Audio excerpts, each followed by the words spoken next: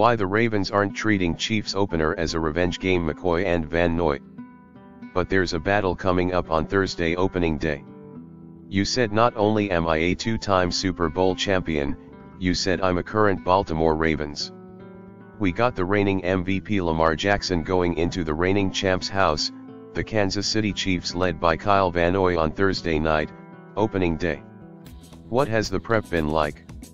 What is the building like? How are you feeling? We are excited, but we can't be more excited than the guys playing. Tell us what's going on. You just got me all riled up. Let's go play right now. The prep has been amazing. I believe we've had, I don't wanna say a good week, right? We've been preparing this for a while, just like they have.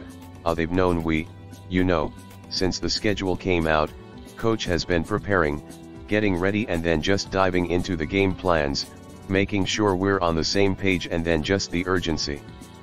A lot of people are going to talk about this being a revenge game. You can't say that because that was an AFC championship game. I just don't, that's just not possible. I just think this is the first game, this was the last team we played, they're the champs and we're going to respect them going in there. They earned up being the Super Bowl champs from last year, but it is a 0-0 start and they have a new team. They lost some players, we lost some players, they gained some players, and we did.